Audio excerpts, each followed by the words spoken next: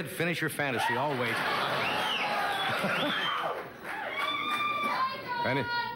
Hi, how are you? You're a long... Can you see it from up there? That's a long way up there. Were you first in line, second in line, or what? Beg your pardon? In the middle. This is going nowhere, isn't it? That applause lasted longer than the Hagler-Hearn fight last night. Was anybody up there to see the fight? Were you? What did you have to pay to get into that fight? The tickets were going for $200 to $600 or something. Was it worth it for 8.5 minutes? I know Hagler won, yeah. I'm going to legally change my name this week to Marvelous Johnny Carson. Maybe not. Hearns is already getting ready for a rematch. He's having his head fitted with an airbag. You know, they made $5 million apiece for that? That's a lot of bread, isn't it? Anyway, Hearns was not the only one to take a beating on April 15th, come to think of it.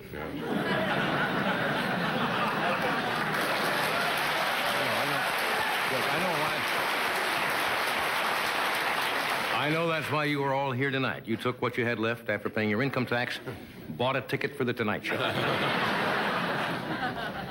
How many of you know, did you ever wonder why the government picked April 15th for Income Tax Day? It is the anniversary, the day the Titanic went down. And that joke went down also. How many of you filed or actually mailed yesterday? They said 40% of all the Americans do not get their taxes in until the deadline, which was midnight yesterday, and they had the lines at the post office, which stayed open till midnight. It was so busy in the post office, they actually had to put up extra "this window closed" signs.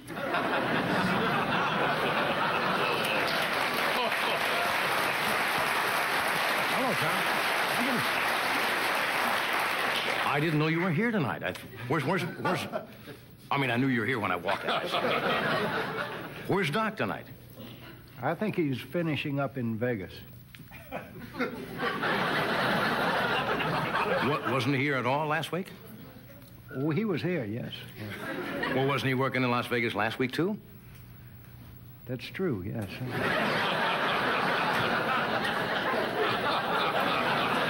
Excuse me. But because he's finishing up tonight is why he's not here tonight. But he wasn't finished last week. Yes. Tonight he's finished. What? Last week he wasn't finished. Ah.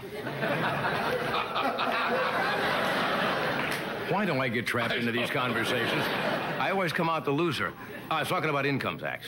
Did you see the President and Mrs. Reagan made their income tax return public? They have an interesting tax return.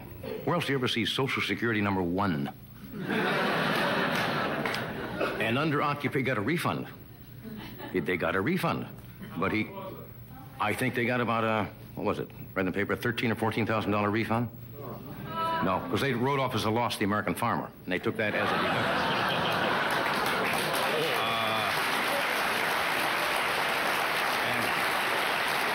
No, they had the tax return on television. They had a big blow-up of it, and under occupation, the president had President of the United States, and Nancy put down, having a wonderful time. That was the occupation. Anyway, did you see the fight last night? You were out of town last night also. It was a good fight, actually, but the next question is, who is Marvin Hagler going to fight next? And President Reagan has offered the man who set up his German travel plans.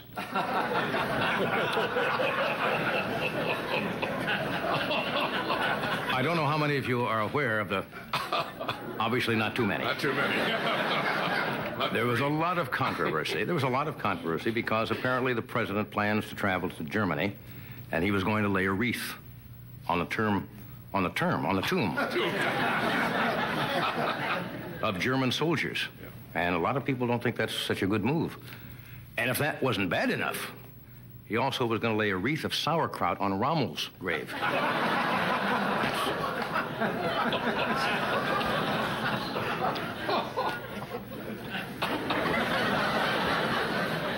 Well, maybe I'll just drop by Spandau and say hello to Rudy, too. Anyway, obviously, You'll probably have read that by tomorrow, and I'll try that joke again tomorrow night. Did you know what is fascinating if you read the things in the papers? All of this information is coming back from Russia about Premier Gorbachev, about how, I guess what, outgoing and what a nice guy he is and charismatic. I did not believe it till I saw him on MTV.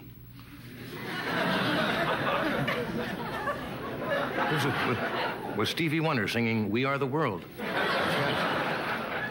Gorbachev's version is a little bit different. It's called We Want the World. And singing it very nice. Anyway, I want to thank Joan Rivers for filling in last week. I watched Joan. I wish I could... Boy, she asked questions that anybody else would be shot for. Yeah. She had little Drew Barrymore. Do you know Drew Barrymore? 10 years old. Joan asked her, how many lovers you been through? Okay, I won't keep you any longer. We got a good show tonight. We have a lovely young actress, Miss Amy Irving, is with us tonight. We have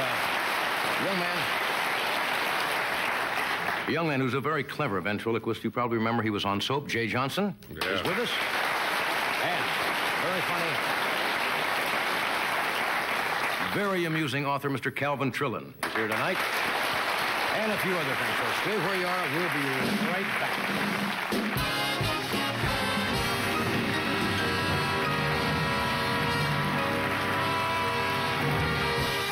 We'll be back. No. All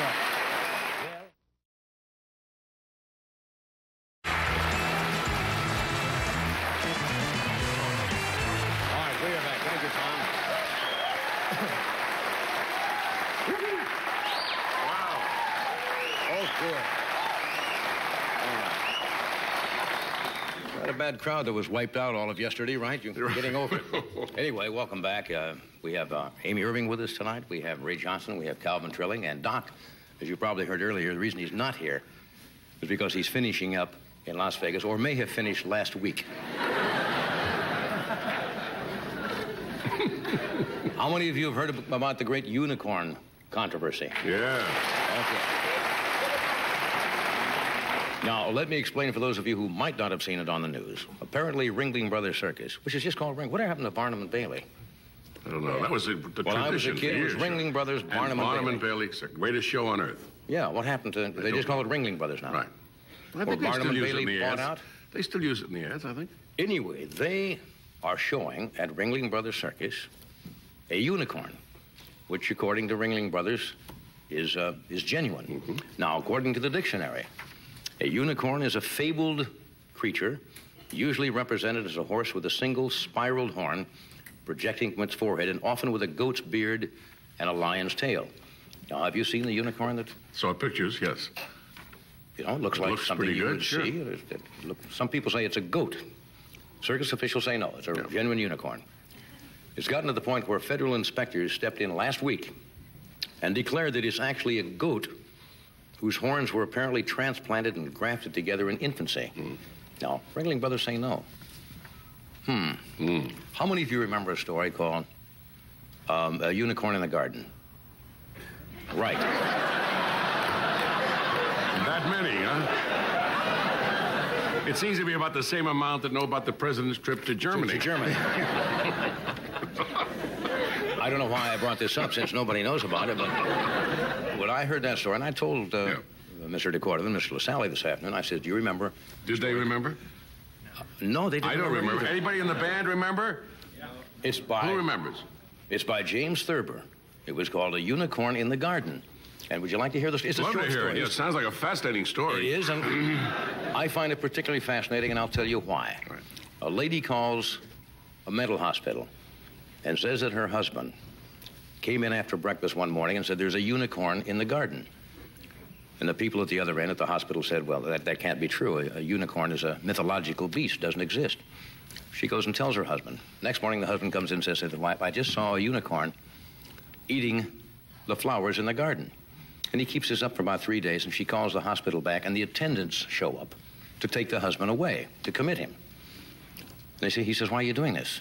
And he said, well, your wife called and said that you've been reporting that there's a unicorn in the garden. And the fellow says, you must be crazy. He said, everybody knows that a unicorn is a mythological beast.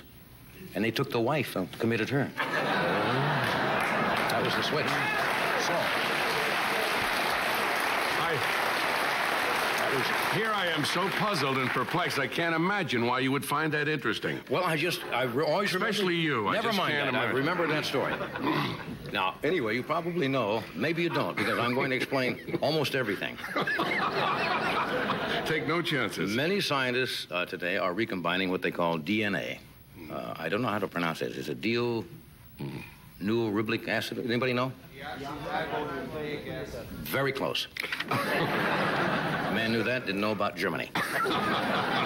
Anyway, they're doing all kinds of things, I guess. And private universities have patented gene splicing techniques.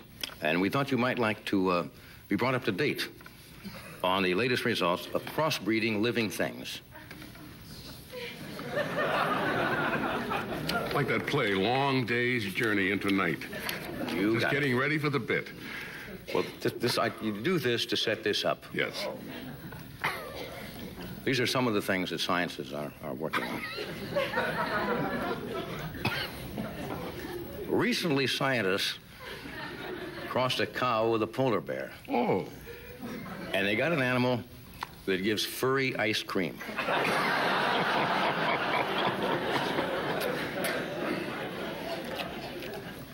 They crossed a pig with a porcupine and got cocktail weenies with the toothpicks already in them. Hey, how about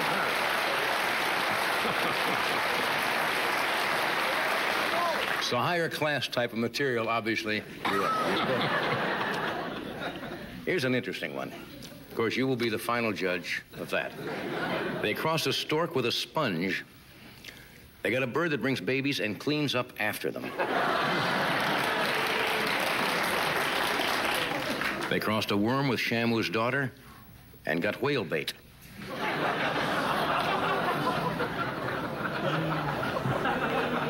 Look, we have no place to try these out.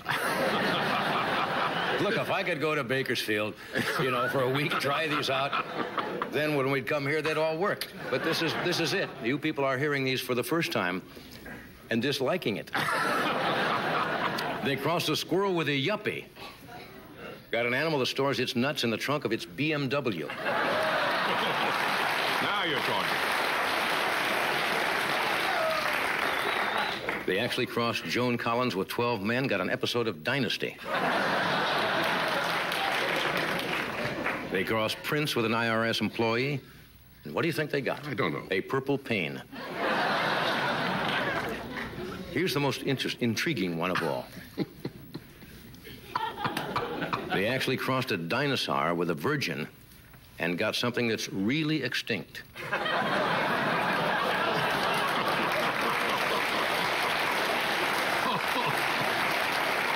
It's amazing what science can do in gene splitting.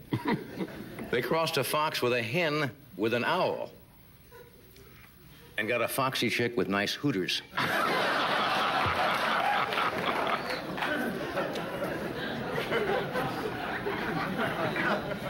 They crossed the commander of the space shuttle with marvelous Marvelyn Hagler and got one bad astronaut. And they crossed a seal with a Beverly Hills housewife and got something that can balance its old nose on its new nose. Isn't it? Maybe I shouldn't have finished with that one. They crossed a TWA pilot with Boy George. Yes. Got a Transworld Vestite. Hey, now you're talking. Bailed out just in time. Okay. We got you now. Maybe not. Amy Irving will join us shortly. Jay Johnson and his little friend will join us shortly. Calvin Trillin will join us later Soon after after that. that. So it's shortly.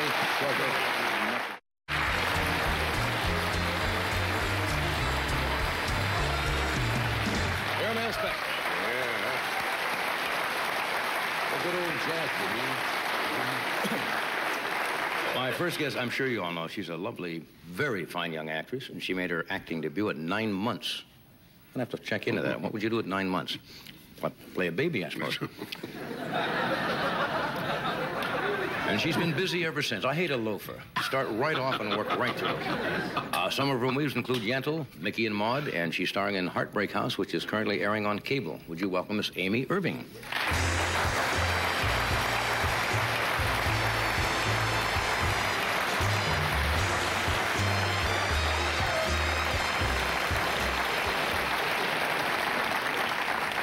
You look very pretty tonight. Thanks. I need the stool.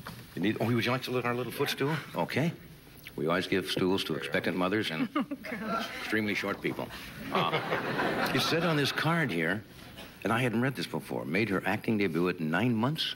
What did you do at 9 months? Was this a commercial or something? No, I was on the stage. I was brought on stage by my father, who was playing Rumpelstiltskin. You're kidding. I was the baby that he wanted in exchange for all the spun gold and all. So he carried you out on stage at 9 months. Yeah. You've been busy ever since? Yeah, I had my first speaking role when I was about 2.5. You're kidding. Yeah, Princess Primrose, but all I could say was Princey Rosie. That's the best I could do. At 2.5? Mm-hmm. Princey Rosie. Yeah. Is this something you always wanted to do? Always. Never considered anything else? No, besides being an actress? I think I would have done it if there was anything else. It's not an easy business to choose, but no, I've always wanted to. I had such a great time growing up in it. Yeah. Well, you were around it then all the time. Yeah, my father had a theater. Yeah, which My helps. mother was the lead actress in the company, and we were a family acting group. And they never tried to dissuade you? I suppose actors wouldn't because they enjoy it. Well, they did say if you're going to be serious about it, do it right, and train for 4 years, which I did. Went off to London, all that. You look real pretty because you are... Well, you were in Heartbreak House when you were... Yes, pregnant, were you not? I was... You know, I've said this before on the show, but you know that some years ago, and it probably is not more than 15 years, that you could not say the word pregnant on television. Really? I find that mind-boggling. Were you allowed to come on pregnant? Sure, remember when Lucille Ball? That's true. But even in the old I Love Lucy shows, they could never show, and I don't think they ever did in all those episodes, she and her husband in bed. They were separate beds. And now you go to movies and, good Lord. You wonder how she got pregnant. Yeah, you wonder how she got pregnant, yeah. But, so you're about... I'm 6 weeks away. Yeah. Was it difficult working when you were pregnant in pictures? Well, we had done it originally on Broadway the year before, so the rehearsals were more brush-up, thank goodness, but I was pretty sick in the first trimester. Since then, I've never felt better in my life. I can't wait to do it again, but the first trimester, the saltines didn't work. I had Saltines? to suck. Yeah, that's what a lot of women do to curb the nausea. Yeah. I had to suck lemons. That was the only thing that would work, was to suck lemons. Then I still would, in the middle of a scene, have to run Yeah? out. Yeah, I didn't just. When I did Mickey and Maude, my character was You were pregnant. was throwing up through the whole time as well. So it came nice and easy, huh? Yeah. Yeah. That's real method acting. I guess so. Prepared motherhood. I understand you got the maternity wardrobe from that picture also? I did. It was lucky. At the time that I got pregnant, both my sister and my sister-in-law, my brother's wife, were pregnant. So the wardrobe got spread around the country. Yeah, nice. It was great. And I saved some for myself and wear it. Now, for people who don't know, you and your live-in companion, is that the way to put it? That works. Yeah. Steven Spielberg. Yeah. Is the father of your child, and you've been going together for what, about 8 or 9 years? Something like that? Something like that. Yeah. I suppose people ask you, and I hate to sound like, old-fashioned, did you ever consider marriage? Well, Or is that too we personal? decided we weren't going to make a move until we got some advice from you.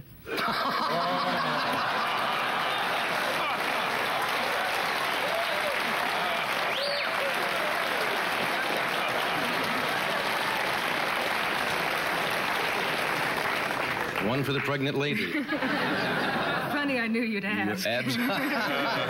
You're absolutely right, yeah. You could say to me, well, why did you get divorced? I guess just as easily, right? I wouldn't. No, but you... Sorry, I didn't mean... I didn't. So you got me outgunned. You can't pick on a pregnant I lady figured who's in going this to have... situation I could throw everything right back. You're absolutely right. Yeah. Anyway, you just wanted to wait, right?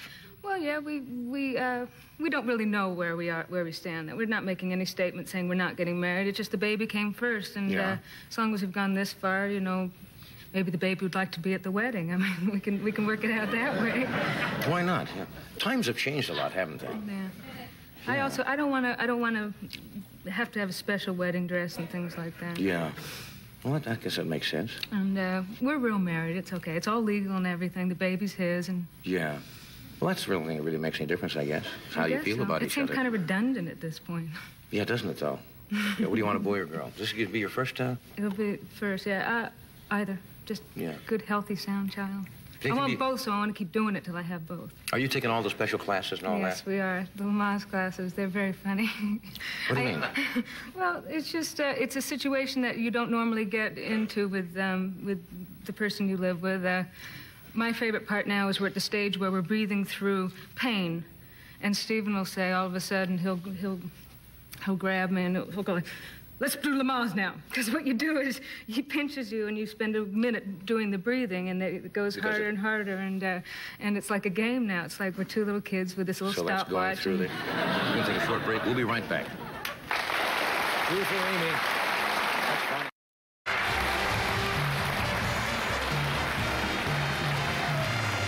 Thank you, Tom. We are back talking with Amy Irving. Jay Johnson and Calvin Tune will be out shortly. Have you talked about names yet? Yeah. Did you know, something I just thought of, excuse me, interrupt. When my first son was born, you had to have the child named before they would let you leave the hospital. They still like you to name Do they still do that? Quick, I believe. I don't know. I haven't got to that part yet. Yeah, and I remember I went and changed. I had to go to court and change the names later because we just gave them a name. But I didn't know that you had to do that. You still have to do that? They like to have the name, I guess, on the They haven't told me yet. Since we know it, we're not worried about that. So, have you sat around and discussed what you might name the child? We did. As a matter of fact, it was written in the L.A. Times that the wrong name that I gave, and it was more upsetting than seeing a misprint of my own to see your child's name spelt wrong. What did they say you were going to... They said I was naming our girl Sophia, and it's actually Sophie. Huh. We're using Spielberg's for the last name, right. Spielberg. And Max, if it's a boy. Max? Max. Has nothing to do with any family, anything. With just names we like. To the Max. Yeah, that's kind of nice. Yeah, Max. Did you ever change your children's name? I don't know why I'm asking that. No. What was the name you used to get out of the hospital? Shirley. Shirley. No. I knew you'd have something. No, I originally was going to call one of the boys Barry, which became Corey. And the other was Kim. But they sounded like a girl's name, Kimberly, so I changed them both. I don't know why I thought of that. You worked with your mother in 3 pictures, didn't you? 4, I believe. 4 pictures, Carrie and Honeysuckle Rose, Competition, Mickey and Maude. Yeah. And we just did Glass Menagerie on the stage last summer together. Are you under more pressure when you work with a parent who's an actress?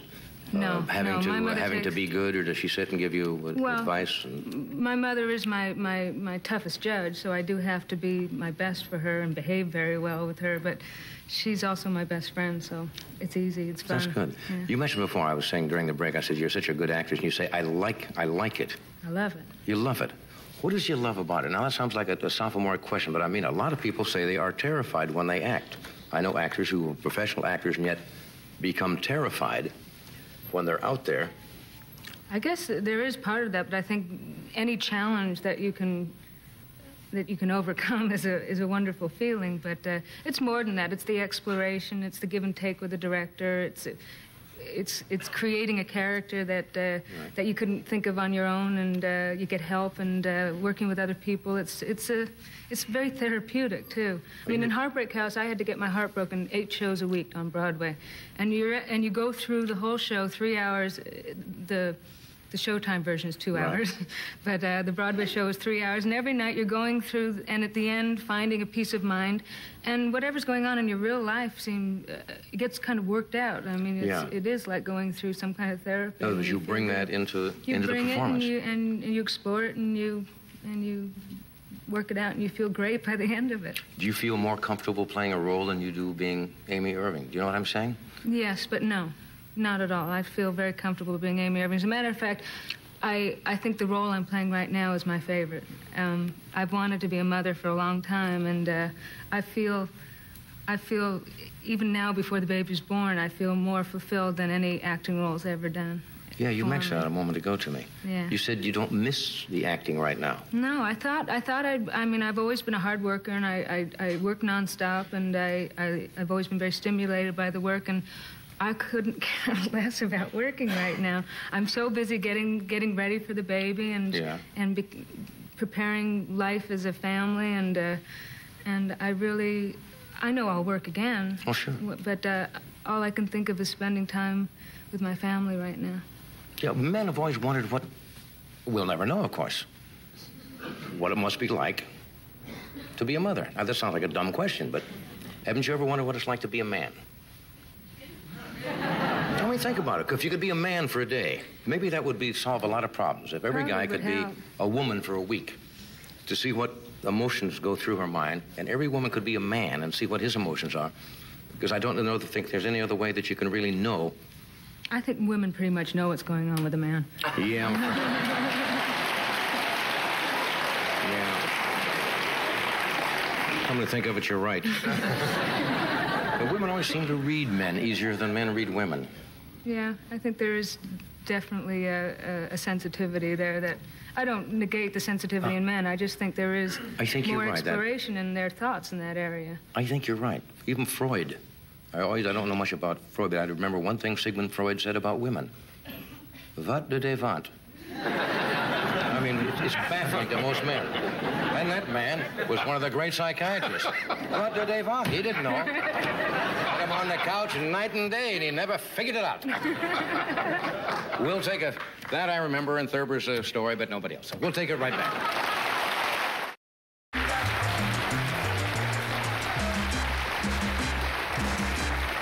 Thank you, Tom. We are back.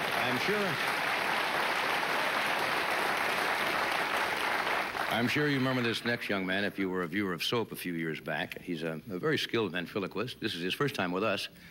He appears frequently at the Comedy and Magic Club in Hermosa Beach.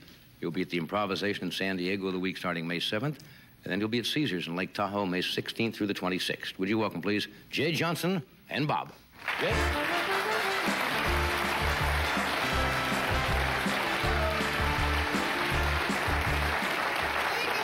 Isn't this nice? This is it. Yeah, I wore my good shoes tonight. Isn't this very nice? That's very nice, yeah. Those are new shoes, yeah.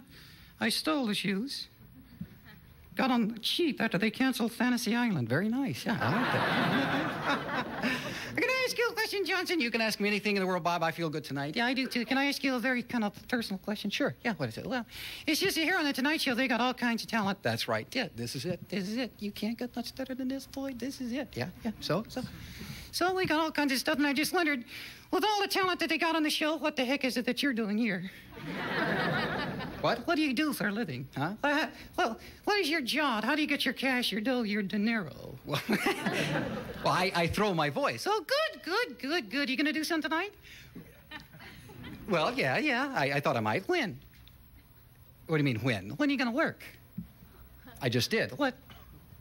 We're just then. What do you mean? Right there. Then when you say that's gonna work. What? Right there. When you say that, huh? Right there. Right.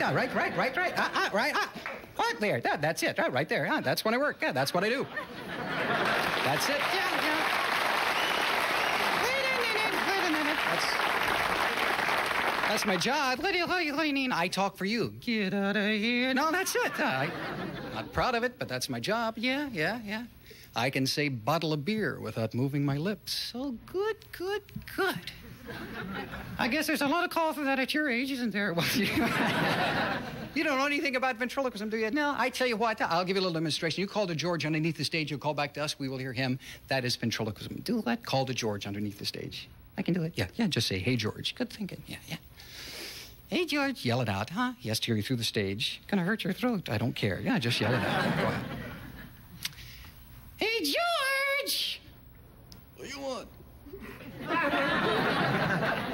Who was that? That was George. Get out of here. No, it's George down there. You're doing it. I'm not. No, he's down there. He's ask him how he's doing. How you doing down there, George? All right. No, come on. Wait, no, he's down there with his dog. Hey, Rover. I hate dogs. I used to be a tree, which, yeah, I did.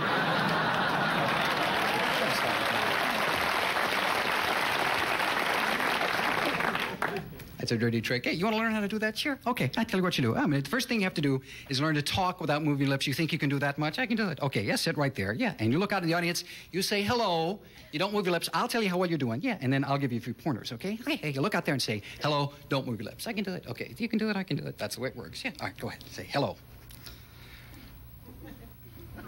They're staring. I know that, yeah.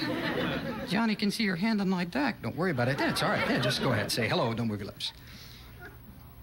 This is tougher than he looks. Just try. I'll give you some pointers. Go right ahead. Hello. You moved your mouth. I did not. No, you did. Yeah, I saw you move your lips. I did not. You did, didn't I? I saw you move your lips. I'll get your hand off the gizmo. It's not my job. You have to do it yourself. Now, do it again. I do not want to see your lips move. You're not going to see my mouth move. You're not going to see nothing. This is easy. I read the comic book. All right. Hello? You didn't see it. Wait a minute. Did you see it? Wait a minute. You said it. Wait. I got an idea here. Yeah, I see this tape. Yeah, I'll tell you what I'm going to do. I'm going to take this tape. I'm going to seal your mouth shut. That way you can't move your lips, and we'll see how well you do. Do what? Put this over your mouth. You kinky devil. No, just put it on. And that way, see, now the point is now you have to make it very clear so that even the people in the back can understand what you're saying. Do you understand that? Yes, you will. See, I started this way. It's the way you learn. Okay? All right. Now, just look out there. Take in a deep breath. That's a boy. Now say, hello.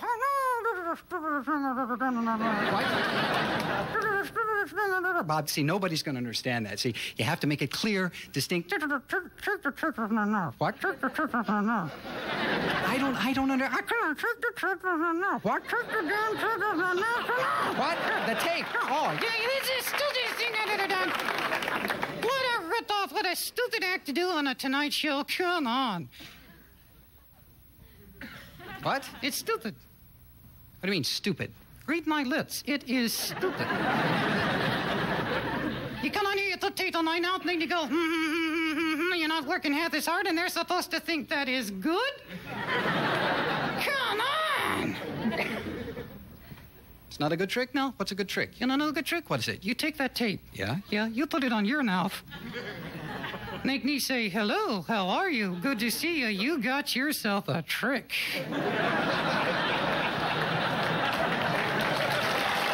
Wait a minute. Come on, great and trickless teacher. Let's see a little example. Come on. No. I can do it. No, I'm not going to use your tape. I don't know where you've been. All right, now look. I'm going to put this over my mouth. And you will see that it is just as clear and distinct as it is right now. You understand that? I can do it crystal clear. All right, just do it. All right. No, I will. I will.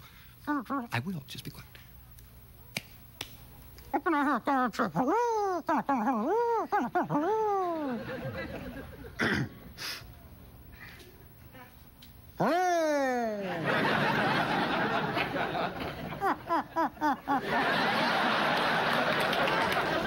That's the stupidest thing I ever heard in my life.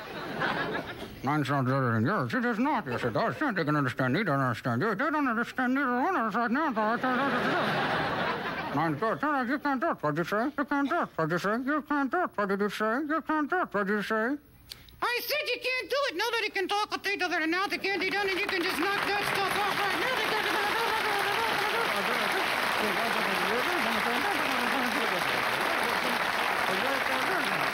Now, do you understand about ventriloquism? Quit. Something's wrong here.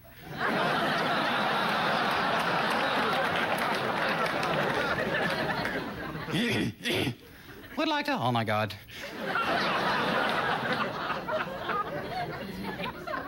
What happened? I don't know. It's done hello, and I got stuck like this.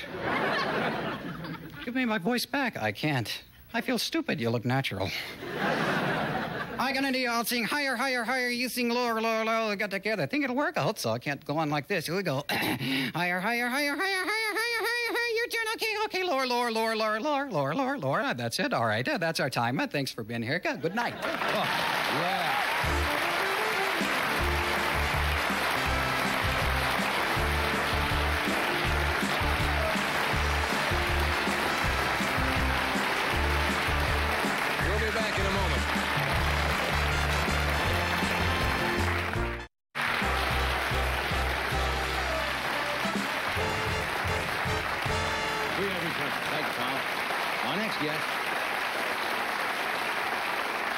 My next guest has been with us a number of times. He's a very funny gentleman who writes for both The New Yorker and Nation magazine. Has a new book out called With All Disrespect.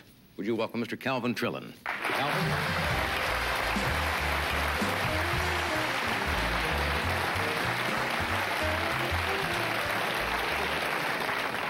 Does that bother you when you're introduced as a funny man? Sometimes there's a danger in that. No, except I suppose people expect a fright wig or some Yeah, you come out like something, Ronald McDonald or something, and you Yes. come out and look very normal. And I was interested, by the way, in your gene-splitting animals. Were you? Yeah, I unfortunately wasn't in the audience. you seem to, yes, you seem to be a you seem to be a cult of one. Right. Yes. Well, I've been looking for years for that the animal that these restaurants get the surf and turf off of. Which turns out I finally realized it's a tiny aquatic Hereford that can both moo and draw flies underwater. That's Right, they're hard to find though. yes. Now you know how it goes. Right. Yeah. Had to try one out, huh? You should have learned something from my doing this beforehand. Somebody told me you have a hair coming down right there in front of you. Yeah. That was my fright wig. I did know. I'd say that was your disguise. Somebody told me you got a raise at Nation magazine. Is this true, or is this too personal? No, it's not too personal. It's a kind of a misunderstanding. Originally, when I went to work for the Nation, the editor, the wily and parsimonious Victor Navasky, said when I asked him what he was going to pay me for each column, he said something in the high two figures. So people think I've been getting the high two figures all these years, but I didn't accept that offer, particularly when I found that his interpretation of the high two figures included $65. So I turned it over to, I have one of those hardball agents, those tough guys. Right. Robert Slowly Lesher is the name of my agent. And so I turned over and I said, play hardball slowly. Slowly got him up to 100. Got him up? Yeah, so I get 100 now, yeah. I had talked about a raise, but the wily and parsimonious Victor Navasky... Wily and parsimonious. Yes. He reminded me I was saving a lot of money on tuxedos, which is true in a manner of speaking. I have my college tuxedo, and I bought it in college because I divided up the number of times I needed it in college by how much it would cost to buy a tuxedo, and I figured it was cheaper than renting. Right. This is a fancy college, as you can imagine. I didn't even think about wearing it after college, but now it gets cheaper with each wearing. The amortization. Yeah, really is. it's about 48 cents a wearing now. Well, most you people try to rent a tuxedo for 48 cents these days, you can't go do to it. a bad place. I wear it sometimes in odd places just to keep going. Sometimes a hog roast or a divorce hearing or something. As long as it costs you little or nothing. Yeah. Well, most people would envy you being able to get into your clothes. Yeah, I'm proud of that. I'd be a little prouder if I didn't have reason to believe that the pants are somebody else's pants. There was a fellow in my class at college named Joe LeBeau, a rather rotund fellow, if you must know, right? And in one of those big parties where everybody slept in a dormitory or something, we, I believe, came away with each other's pants. I tried to persuade him that we could just trade, but I think the phrase "not vulnerable to reason" was invented for Joe LeBeau. I don't know where he is now. I think he's a judge in California or something. Yeah. So it's a little irritating when I pull on these voluminous pants. On the other hand, it kind of makes my evening thinking of Joe trying to pull my pants. He probably rents now a good deal. I think he might Probably rent, and does. not for 48 cents either. You write a lot about politics. Do you ever campaign for anybody? No, I once offered a candidate for mayor of Buffalo what I thought was a perfect campaign slogan for that city: "Never been indicted." Now you are going to get the mail from Buffalo. I already have on my desk today letters from councilmen and then members of the establishment in Buffalo saying I have treated Buffalo unfairly. Because I have made references to Buffalo. I haven't spent a lot of time in Buffalo. I'm sure it's a fine city. It just sounds, it's a name that just, well, it's like Bakersfield. It engenders... I was in Buffalo, and there's a man who thinks that the whole problem is the name, and he pronounces it Buffalo. Buffalo. Yes. And May if we put an accent grave over the O. Buffalo. Right, Buffalo. Buffalo. He says that all those jokes about the snow and everything are because of the name, but now people say, how's the snoo there? How's the snoo in Buffalo? Right. Actually, they're kind of pace setters, because it turns out, I didn't realize until Edwin Meese got confirmed, that never been indicted is a motto for the Attorney General, really. I mean, that would, you could state his qualifications that way. I think. Well, I want all the mail come directly to you. Do not pass, do not pass go. Go directly to Trillin. Do not collect. Go ahead. I'm sorry. I was just saying I try to do political mottos for administrations. When the Carter administration first floated this motto, a new foundation, it turned out we had rejected that for our family. It reminded us of the foundation of the house, some contractor saying what you're going to need here is a new foundation. So we went back to the old motto, which is zip up your jacket. And we've used that very successfully. Yeah, more pithy, I think. Yeah. I've been doing state mottos. You know, a lot of these states don't have mottos on their license plates. Have you noticed that? Some of them do. Some of them have very bad mottos. Pennsylvania used to have a wonderful motto, the Keystone State. You could just see those keystones being forged in the great forges of Pittsburgh and in the Pennsylvania Dutch country, these fields of keystones rippling in the wind. And they got rid of it. They have something like "You've got a friend in Pennsylvania." Yeah. Your state didn't have a motto at all, Nebraska. So I thought of a motto for it. Not sure. No, I got one. Iowa was a beef state, I guess. It's a beef state. Nebraska, for its license plate, a long way across. Nice, describes it. We'll be right back. Stay where you are.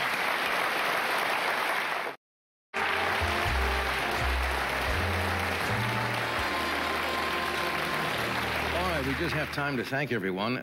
Is this the book that you get the high two figures for the column? Yes. Yes. Funny stuff, with all due respect. More Uncivil Liberties by Calvin Trillin. Thanks for being here. Come back often. Thank you. Thank you.